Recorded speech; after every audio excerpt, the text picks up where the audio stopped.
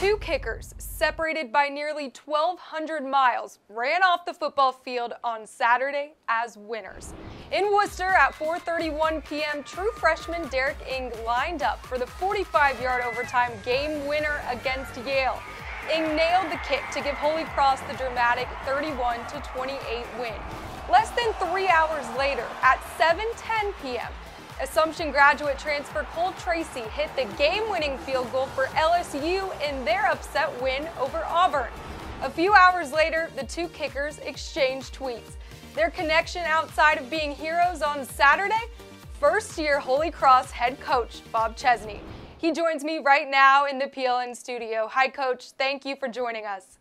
Thanks, Maureen. Really appreciate the opportunity. Your former kicker from Assumption and your current freshman kicker both had games to remember. What was your reaction to the coincidence? I didn't, you were just watching, we got done with our game.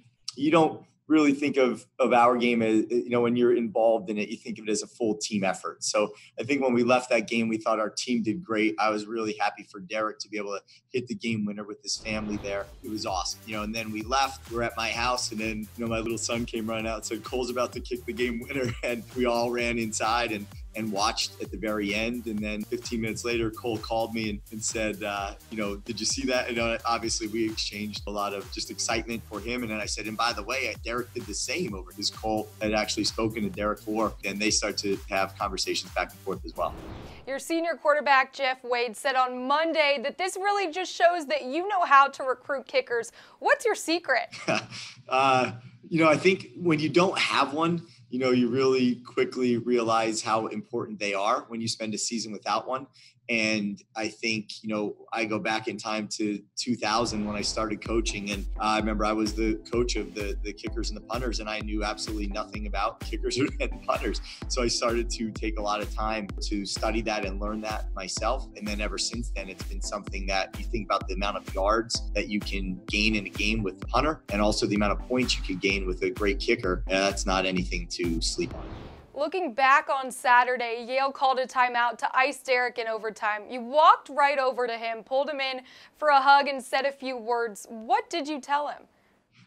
So I told him, I said, look, man, it's really not a big deal. We're in overtime, it's 0-0, or you hit this thing, we win. If you don't hit it, we'll go to overtime again and you'll hit it there. So just think positive thoughts, release the negative, because there's really nothing to worry about. And just imagine everybody running off these sidelines to come out here and congratulate you on a game-winning kick. I said, just keep it positive, relax. There's really no risk here at all. There's no negatives that can come out.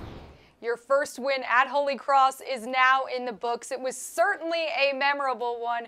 What moment stands out to you now as you reflect back on it? There's a million things that stand out in the course of that game. It's not any one play, but there's a lot of plays that had to be made with some pressure. And I think that these guys feel like they've been there before. They stayed the course and they just believed in themselves and one another. And that's really the first step here. Coach, we appreciate the time. Thank you so much, and good luck this weekend against Dartmouth. All right, thanks so much. I appreciate it.